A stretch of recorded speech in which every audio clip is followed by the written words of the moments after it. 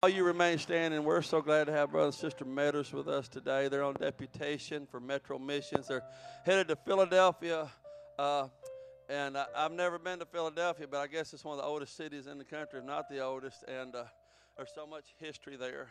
And I know that God is ready for y'all to make a new history in Philadelphia. You know, I just got this feeling that whatever this family puts their hand to, God wants to bless them, kind of an Abraham blessing, amen. Wherever you put your foot, I'm going to bless you, amen. I'm going to bless those who bless you. And this morning, we want to bless them, hallelujah. And even though we're not going to Philadelphia to start our work in a city, I guess the crime rate there is pretty extensive. I mean, it's a metropolis. And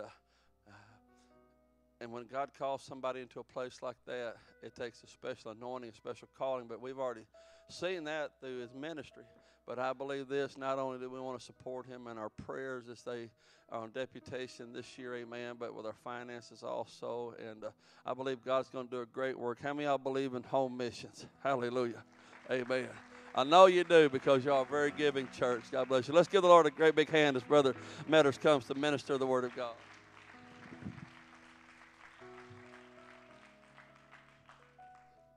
Well, you may be seated in Jesus' name. It is certainly an honor and a privilege to be with you here this morning. And I guess we were here just a little over a month ago, I suppose. And that's when we were an evangelist, and we were doing our own scheduling. And now that we are on deputation, each district does our scheduling for us. And I got a phone call and said, "You're going to be in Paragould, Arkansas." And I said, "I know some people in Paragould."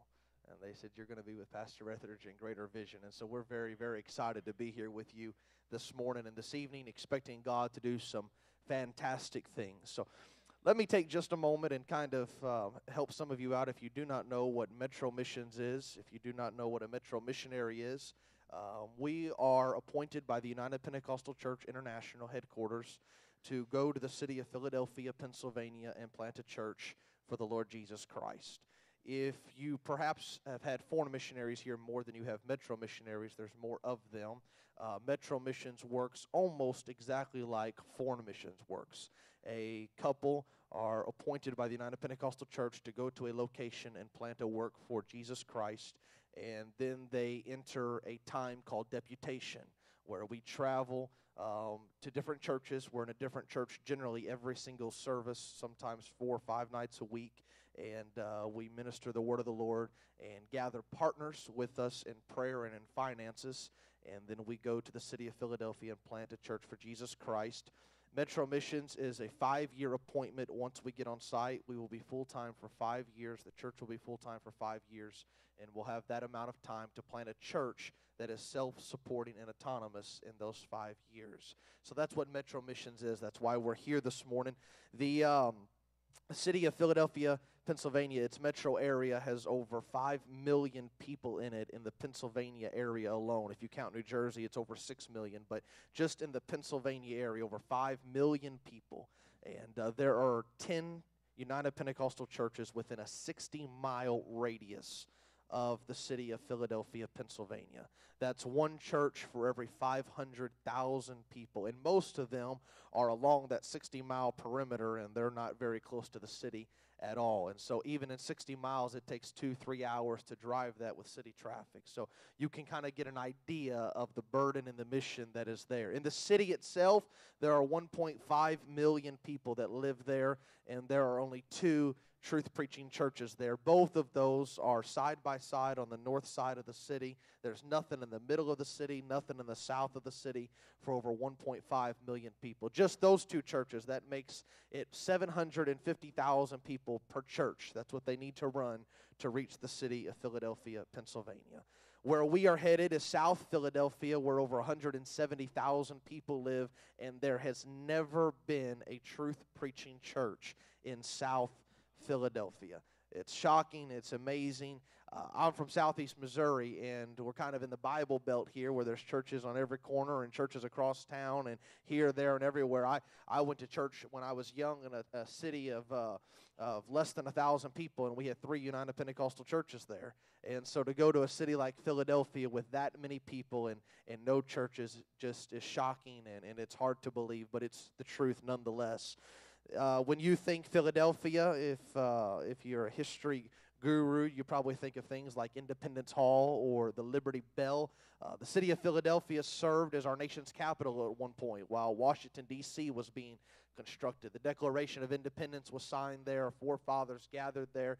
It's a very historic place, to say the least. If you're a little less history-minded, or perhaps you're more spiritually minded, then perhaps you know about William Penn, the founder of the city of Philadelphia, Pennsylvania.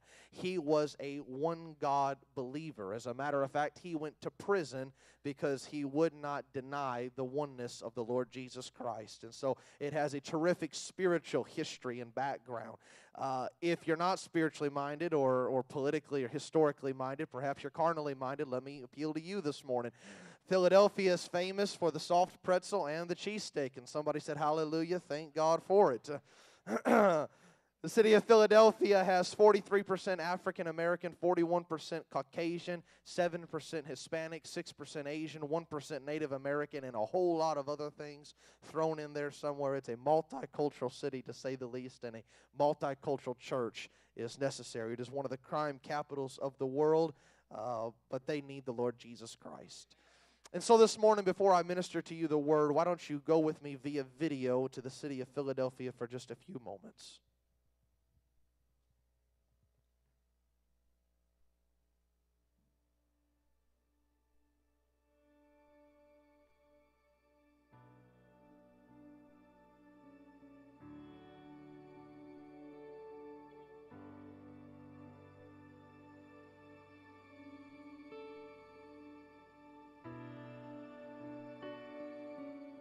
I feel like there are moments and times in our life, demarcating moments, where God calls us and He places a burden on our life.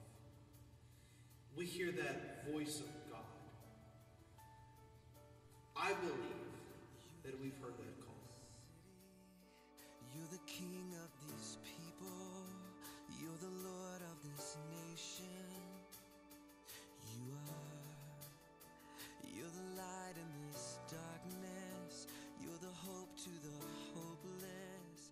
You're the From subways to streetcars, from high-rise apartments to beautiful colonial homes, from swanky penthouses to the slums, from heroes to homeless, from professional to impoverished, from famous to infamous. 1.5 million people call the city limits of Philadelphia. The entire metro Philly area, over 5 million people call. Yet, the United Pentecostal Church, Pennsylvania District, has only 10 churches within 15 miles of the city limits of Philadelphia. And only 2 churches inside the city limits. For the metro area, that's 1 church for every 500,000 people. And for the city itself, that's 1 church for every 750,000 people. How could we not be overwhelmed with burden? How could we not feel the call of God? There is no one like our God. There is no one like our God. The heart of Philadelphia, the largest city in the Commonwealth of Pennsylvania. It's the 5th most populous city in the United States of America. It's located in the northeastern part of the United States near the Schuylkill and Delaware rivers.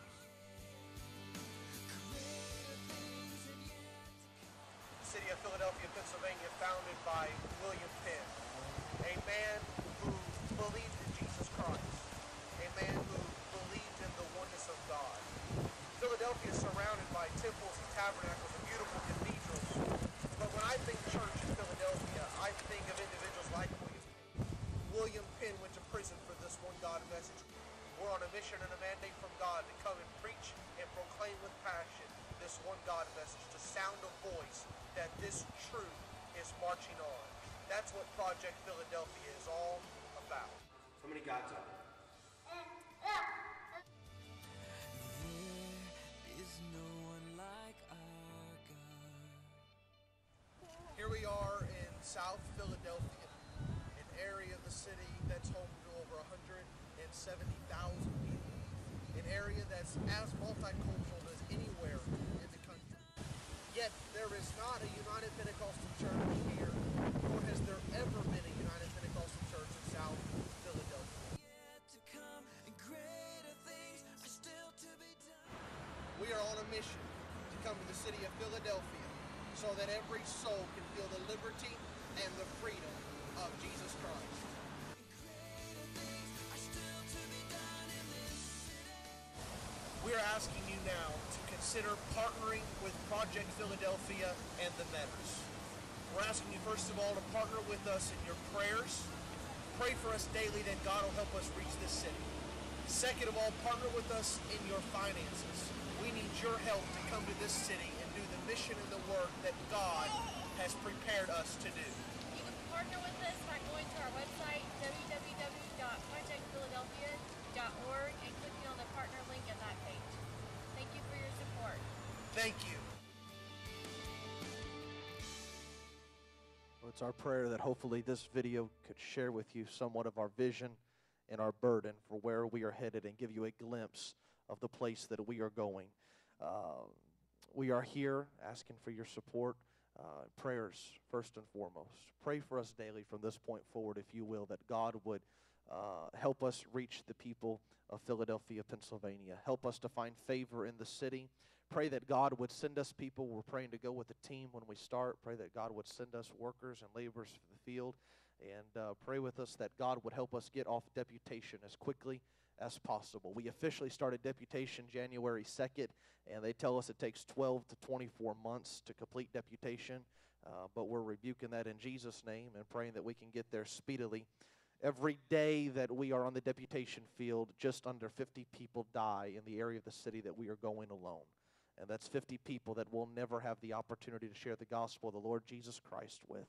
And so we need to get there as soon as possible. Finally, if you would consider partnering with us with your finances, there are partner cards in the back, and with your pastor's permission, we would love to have you join us, partner with us on a monthly basis. We have some items in the back my wife does for sale that helps with traveling expenses, and so stop by the table before you leave. And then finally, we have a bucket in the back. If you cannot support us monthly, you don't want to buy anything back there, there's a bucket designated for chairs, much like you have here. When we get to Philadelphia, we need to purchase chairs for people to sit in to have church. They cost around $30 a piece, so if you have a bucket, you want to drop something in for that, we would certainly appreciate that as well. We can take cash, check, or card for any of that back there, and I know the Lord will bless you for that. Well, I feel Jesus in the house, and I want to preach to you this morning. So why don't you stand with me for just a few moments. I'll direct your attention to John chapter 12 and verse number 17. So good to have my wife with me, and then this time our son Parker is here. And sometimes Parker can scream and cry a little bit when I preach. It's okay. He's trained in intercessory prayer, so fear not. And he may just preach with me here in just a moment. So John chapter 12, verse number 17. I am well aware of the time, and I promise you I am hungrier than the rest of you, so I will be mindful of that this morning. John chapter 12, verse number 17. If you have it, shout amen. The people, therefore, that was with him when he called Lazarus out of his grave and raised him from the dead, bear record. For this cause the people also met him, for that they heard that he had done this miracle. The Pharisees therefore said among themselves, perceive ye how ye prevail nothing. Behold, the world is gone after him. And there were certain Greeks, not geeks, they were Greeks, among them that came up to worship at the feast. The same came therefore to Philip, which was of Bethsaida of Galilee, and desired him, saying, Sir, we would see Jesus. We would see Jesus. And I want to preach to you from this text, the title, We Would See Jesus. Now, why don't you place your Bible down, lift your voices, your hands, and your hearts toward heaven, and let us pray. Lord Jesus, we come to you with thanksgiving, with exaltation and adoration. From the very bottom of my heart and from the depth of my soul, I cry out unto you, believing that you will respond to our faith and our believing. Anoint our ears to hear, our minds to comprehend, and our hearts to receive what thus saith the word of the Lord. And we will not fail to give you the glory, the honor, and the praise. In Jesus' name we pray. Amen. Now clap your hands one more time to Jesus.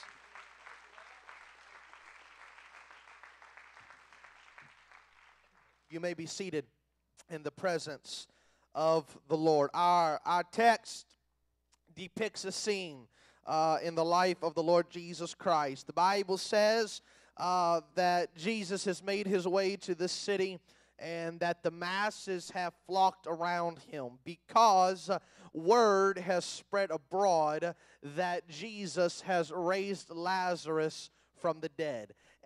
You have somebody get up out of a wheelchair in your service. You have somebody come back to life, and it tends to draw a crowd at times. And so word has spread abroad that this Jesus can open blinded eyes. He can unstop deaf ears. He can unmute the muted tongue.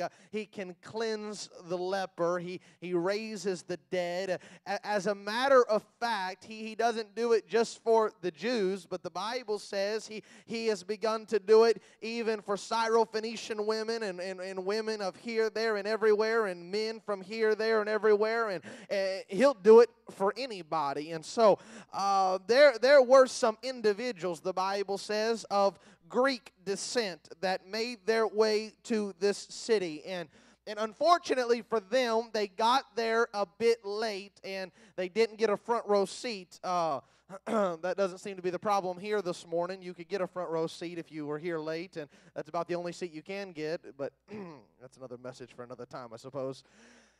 And so these Greeks are in the back of the crowd, and they want to see Jesus. And they I don't know what their need was, but I do know that they must have had a need to get up that early in the morning, make their way out, and fight through a crowd that they wanted to see Jesus. And the problem was the crowd was too thick, and it just wasn't happening for them. And so that did not deter them. It did not discourage them. The Bible says that they just began to work the crowd, if you will, a little bit. They picked a guy on a shoulder this side, and they sneaked around him on this side, and they were ahead of him. They dropped something and caught somebody's attention and stepped in front of that person, and they pushed a few people out of the way and intimidated a few small children and did whatever they had to do. But they were moving up in the crowd, so much so that they were moving with the speed and through the crowd that they bumped into a guy, and they looked up, and lo and behold, they have made it to the front row of the crowd because they have got beyond every just bystander and casual observer, beyond the saints, and they have bumped into a disciple, a follower of Jesus. They bumped into Philip, and it's interesting to me to note that the Bible says that it was Philip of Bethsaida of Galilee. Now, Philip, when he was called, the Bible tells us he was from Bethsaida of Galilee. But every other time the Bible references this man, Philip, it simply calls him Philip, or Philip, a follower of Jesus, Philip, a disciple. Never again does it reference him as Philip of Bethsaida of Galilee, except in this particular text. Now the Bible also mentions Andrew in the very next verse, but it doesn't tell us where Andrew's from. But it takes particular time to say Philip of Bethsaida of Galilee. Now you some of you who know me, I just can't take a word there and just leave it alone. It's there for a reason and a purpose. So we'll dig around and find out why it's there before we're done. But these individuals of Greek descent bump into Philip, and they were trying to be polite as they could would be. They didn't want to come across as rude, especially to a disciple. You know, that's just not a good thing to do. They didn't want to come across as impolite, but yet they didn't come to see Philip. And so they were trying to determine, how can we be nice about this thing, but yet at the very same time let the man know that we're not here just to talk to him. And so that they look at Philip and probably compliment him on his attire and nice looking robe and Afghan you got going on there, Philip. But sir, and notice how polite they're being. The word sir, we love to see you, Philip, but sir, we would see Jesus this morning. And let me just try to pause for just a moment and just be as frank with you as I can be. I was thankful to come back to Greater Vision. We've got friends here and some familiar faces, and I love Pastor and all the ministry that's here. But let me just be real honest with you this morning. I didn't come to see you, talk to you, or just have a good time with you. I've got an ulterior motive this morning. We would see Jesus in this house because it is He that can open blinded eyes. It is He that can unstop deaf ears. It is He that can turn my world around. It's He that can deliver and bless and save. I'm thankful to see you this morning, but we would see Jesus in this house. We went to Because of the Times this past weekend, and I don't know if any of you ever been there or know what it is. It's a conference where there's a lot of preaching and just a really good apostolic conference.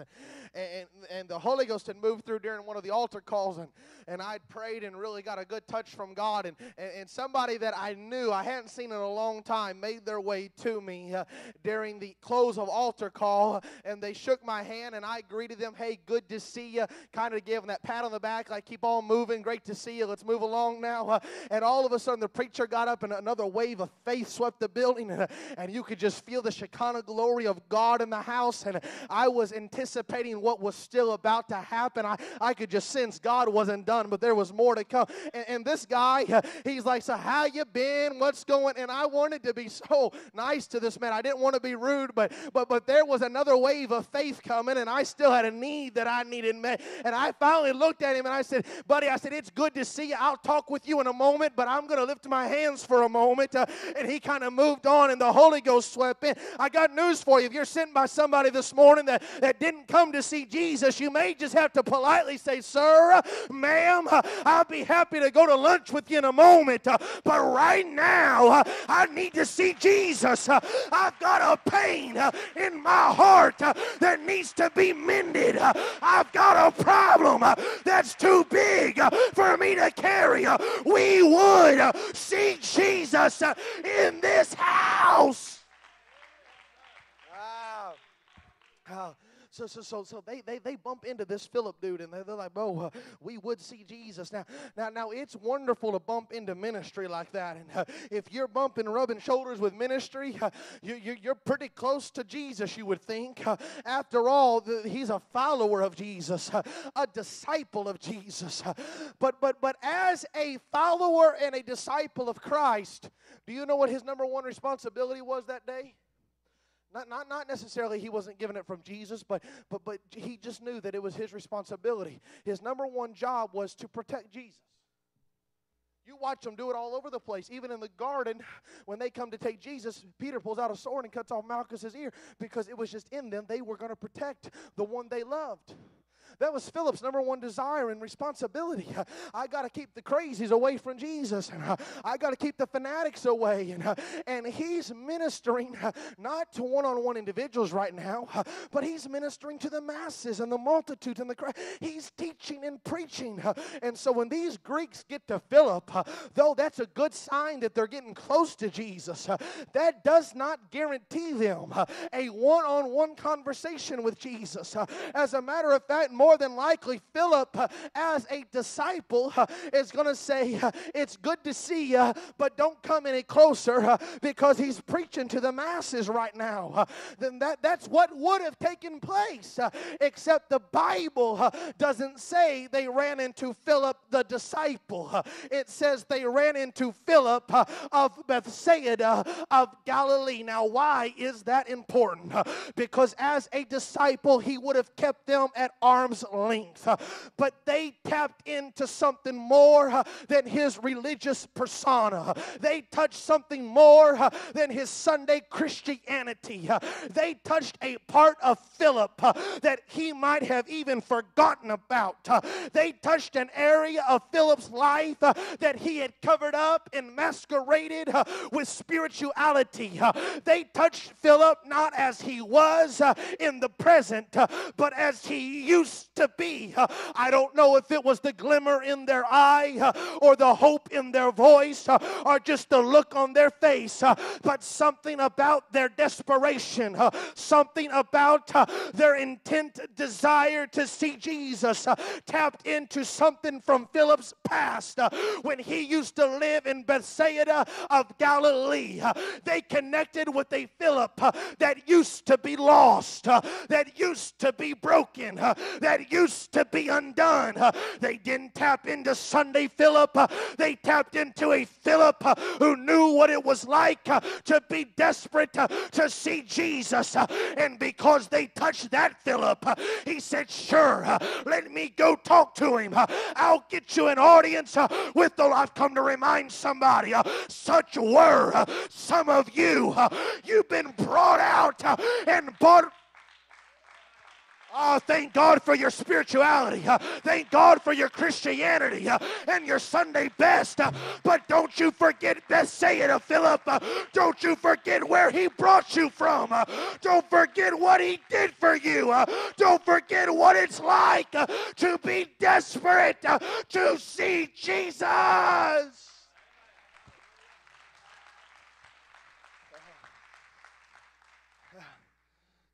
Philip has this connection now. Now he has that connection with these Greeks, and it reminds him of his Bethsaida of Galilee days. He was a devout studier of the Scripture back then. He knew the law and Moses, and he knew the prophets, but he had something missing in his heart until Jesus came by and said, Philip, follow me.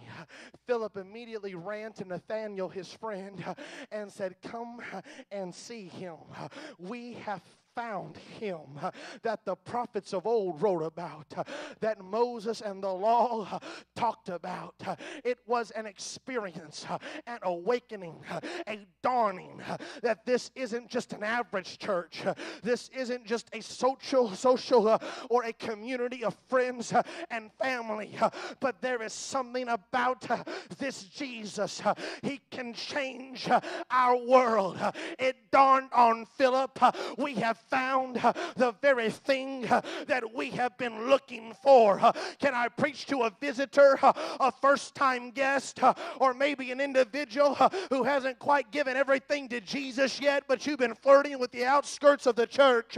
Let me tell you, my friend, everything you've been looking for, everything you've been needing, and everything you've been desiring is all wrapped up in the Lord Jesus Christ. And you have found him in this house this morning.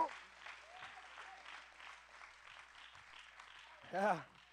Philip has this first-time experience with God that changes his world, so much so that he gives up his job, his family, his friends. He sells out to follow Jesus.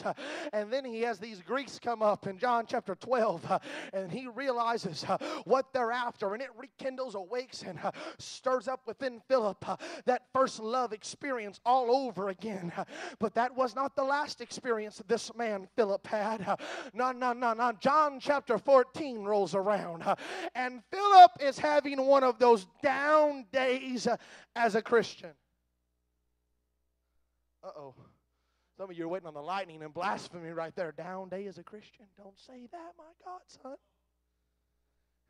One of the biggest mistakes I think the church has ever made is we try to convince people trying to get them into the church that you'll never have another bad day or another problem. And when the first storm comes, they pack their bags and head out of the church because we told them that everything was going to be perfect from now on. I got news for you. It rains on the just and the unjust. You're going to have problems in here just like you have out there. The only difference is we have Jesus with us in here.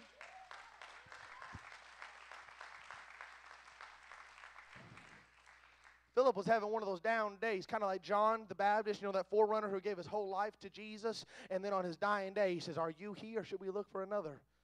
Bo, you lived your whole life preaching this, and on your dying day, he still had questions. Are you really God?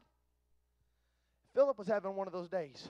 I know I had a revelatory experience back in John chapter 1, and I know the Greeks kind of stir all that up and reaffirmed it all in John chapter 12, but we're in John 14 now, and I got to be honest with you, Jesus. I'm having one of those moments of uncertainty, and he looked at Jesus and said, look, I know you're a great teacher and a great man, but are you really he, or should we look for another? He basically said it by saying, Lord, show us the Father, and it would suffice us. Lord, is there something more that you've got to offer than just you? Is there something else that I should be looking for? Lord, I'm thankful to be walking with you and talking with you, but I'm having one of those days where it doesn't seem like you're enough to get me through. Lord, are you it? Or can you show me the Father? And it would suffice us. And Jesus reared back with a holy boldness and a righteous indignation, and he looked at Philip and said, Bo, have I been so long time with you, and yet hast thou not known me, Philip? He that hath seen me hath seen the Father. And how sayest thou then, show us the Father, and it sufficeth us? He is in me, and I am in he. Let me just tell somebody, a Philip in this house, you don't need to look for another religion, another theology, another program, or another manifestation. On your good days, he is God, and on your bad days, he is God. You don't need to look for another. He is the one. He is the only. There is nobody else beside him. Hear, O Israel, the Lord our God is one Lord. There is one Lord and one faith and one baptism, one God who is Father of all, who is above all, through all, and in you all.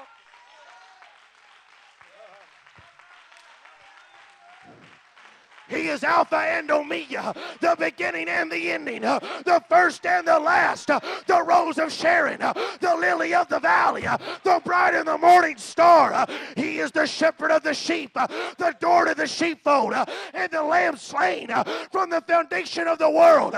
He will be your healer, and he will be your deliverer. He'll be your all in all. He is the Father, and he is the Son, and he is the Holy Ghost, all at the very same time.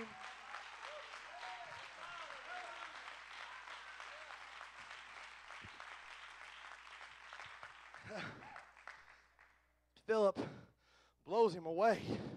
My God, my Lord and my God, you're the one. I don't need nothing else. I'm good to die right now and go to heaven. I've got revelations. What Philip felt like. He's had his John 1 experience. He's had his John 12 experience. And he's had his John 14 experience. And then Acts rolls around. Jesus has ascended into the heavens. The Holy Ghost has came. And Philip goes from a follower and a disciple to a sent one and an apostle. And Philip gets sent to Samaria to hold his first revival. A first opportunity to take the mic and to say something behind the pulpit. I remember being 12 years old and getting that opportunity for the very first time in church to preach. I studied for about a month for it, and just about every day for about 8 hours a day, I think, and fasted a couple of days and prayed all I could pray. And I just knew that night in that little home missions church of 15, that when I took the mic, all kinds of glory and fire was going to fall and revelation, and the whole city was going to be saved, and I'd be preaching general conference the next week. I just knew it was going to happen. I had it all figured out. And I took the pulpit, and 7 minutes and 15 seconds later, it was over, and the glory cloud had already lifted, and I wasn't sure what had happened to it. Here is Philip, first revival, whole city of Samaria. What you going to preach, Philip? My first message, I did my best to go from Genesis to Revelation to make sure they knew that I knew the whole Bible, and I did it all in 7 minutes and 15 seconds. Pretty impressive. My wife tells me now I get hung up on one verse and preach for an hour on it. She says, move along.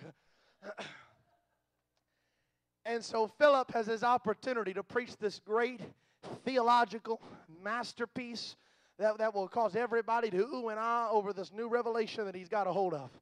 He can preach anything and everything he wants to preach to make angels draw near and devils run far. He can do it all. He's got the mic and a whole city to listen to him. And he tries to figure out what he's going to preach. I don't know how long he studied. He was probably thinking about his message while Peter was preaching on the day of Pentecost because he knew he had a revival coming up. And so all these thoughts are flooding through his mind. He gets that opportunity to preach, but to our amazement at least, he doesn't preach his general conference greatest camp meeting revival message. He doesn't preach no deep theology that we've never heard of before. Do you know what the Bible says that Philip preached to Samaria? It was very simple. He preached to them one word. The Bible says that Philip got up and he preached Christ unto them. Philip got up behind that pulpit and he must have said something like this: I've tried to study and find some deep theological thing that'll blow your mind, but then I got to thinking about my first experience in John 1, and I thought about my experience with the Greeks in John 12, and I thought about my second experience in John 14, and after thinking about all of those experiences, there's only one thing that's really important. I'll just preach to you Christ and Him crucified. And the Bible says great joy fell on the city, and there were signs and wonders and miracles. And before it was all said and done, they were baptized in Jesus' name and filled with the baptism of the Holy Ghost. It doesn't take no deep theology. All you need is Jesus.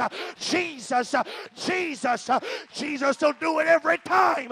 I've come to preach to the brokenhearted. Jesus. I've come to preach to the sick in body. Jesus. I've come to preach to the bound and tormented.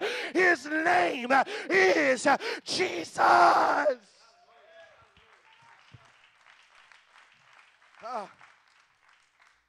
Preaches Jesus. That's it. Revival breaks out. And before they can call him up to the platform so they can say, what a great message you preached this morning, Brother Philip, God picks that jewel up and takes him into the middle of the wilderness and sets him down in front of an oncoming chariot. And Philip goes say, what? Come on, Lord. I just preached. I wanted to stick around for the results, and you bring me to the middle of nowhere right in front of an oncoming chariot. What is up with that? And God said, Philip, there's a man in that chariot, an Ethiopian eunuch. He's reading Scripture, and he doesn't understand it. Go help the man out. And Philip went, hopped up in that chariot. The man was reading out of the book of Isaiah. He was a lamb slain from the foundation of the world, a sheep before his shears was dumb, all of those great things.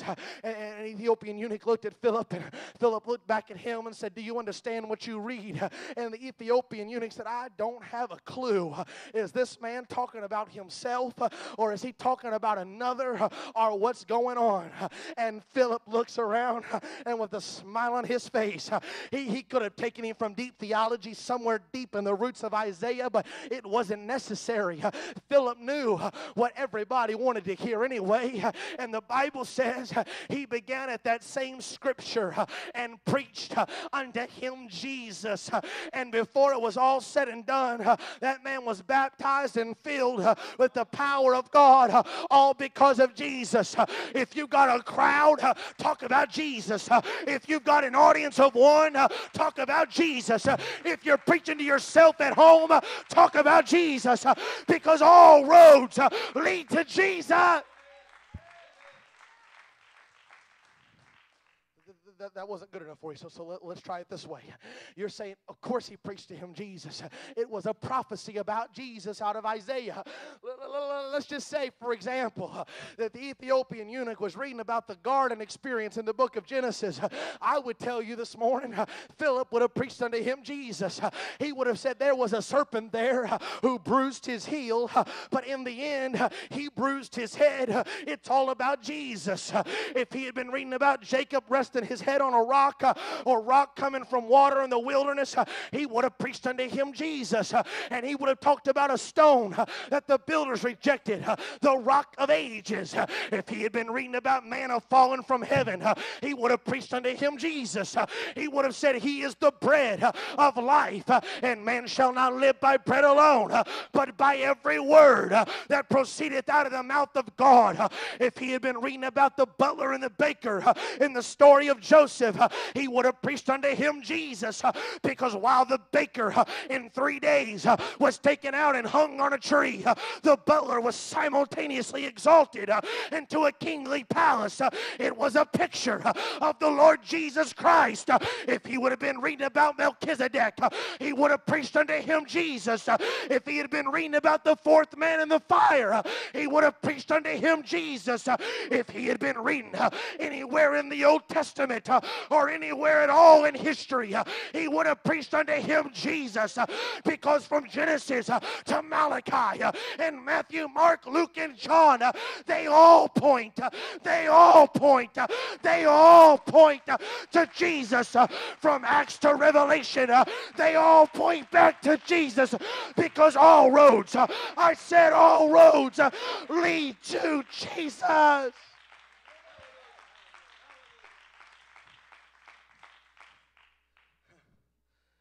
If it was Philip, a man of Bethsaida of Galilee, or if it was some Greeks looking for Jesus, or if it was an Ethiopian eunuch, or if you're in Africa, or if you're in Philadelphia, Pennsylvania, or if you're at Greater Vision in Paragould, Arkansas, Jesus works the same on everybody. Ethiopians and Greeks and Arkansas people and Philadelphia people, and Jesus works the same on absolutely everybody. You want some deep theology this morning? Here's as deep as I go. Jesus is the answer to all of your problems. I read that book from cover to cover.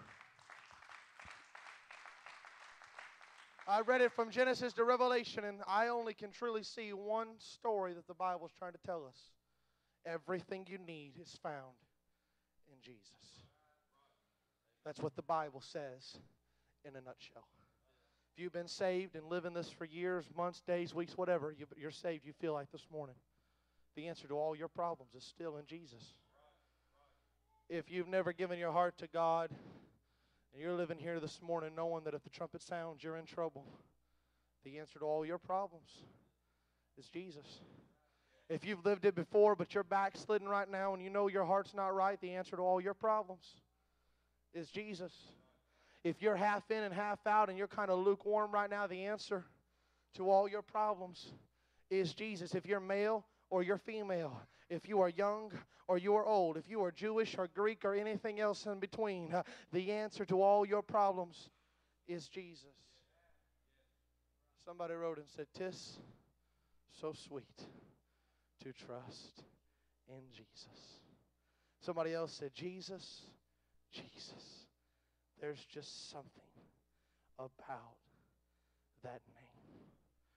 Somebody else said, we've got the power in the name of Jesus. Here's what I want to know this morning. Can we just pull off the masquerade of religion just for 30 seconds? Can we do that? Just pretend we're all human here?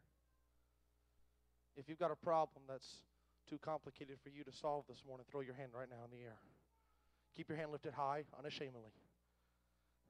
You got a burden that's too heavy to bear that you need a miracle for, throw your hand in the air and join them right now. You need healing in your body, throw your hand in the air.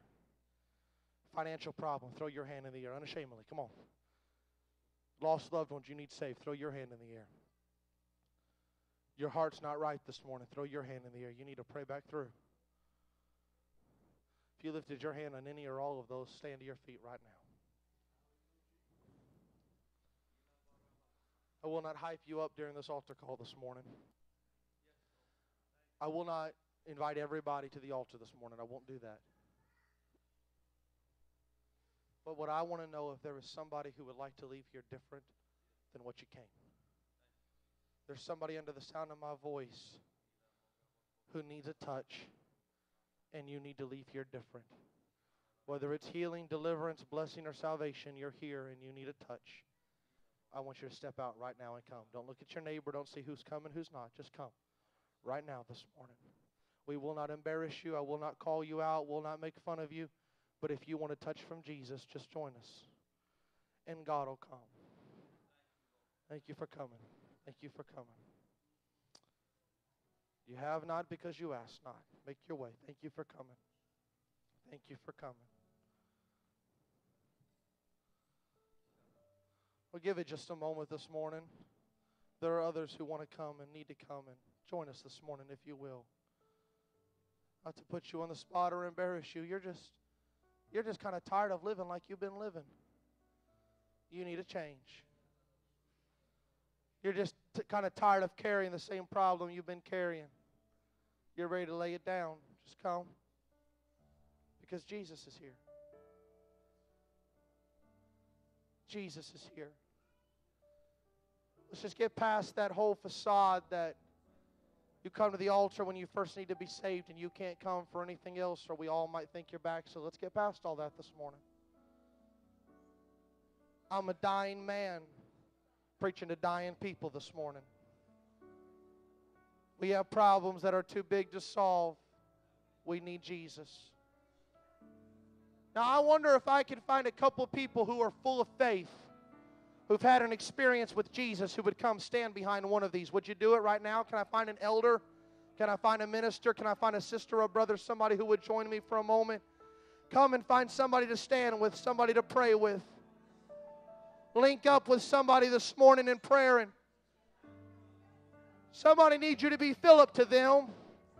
They need you to talk about Jesus. They need you to pray Jesus over their situation right now.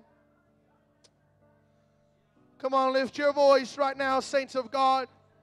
All across the building now, would you join me from right to left and front to back? Would you lift your hands, close your eyes, and lift your voice?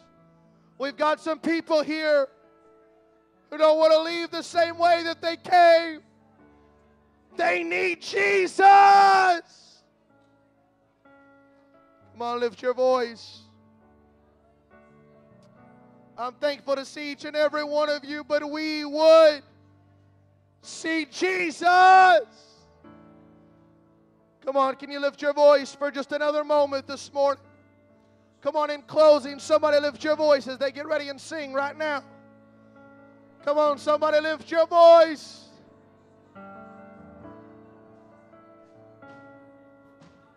Jesus at the center of it all. Jesus at the center of it all. From beginning to the end, it will always be, it's always been you, Jesus. Jesus. Jesus be the center of my life. Come on, that's Jesus it. be the center of my life. Come on, that's it. Lift your voice. From beginning to the end, it will always be, it's always been you, Jesus. Jesus, nothing else matters.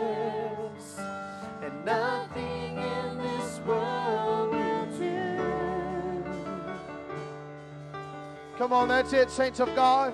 Jesus, Come on, that's you're it, friend. the Lift your voice. center, Lift your voice. and everything Lift your voice. revolves around you. Jesus, you, and nothing else matters, and nothing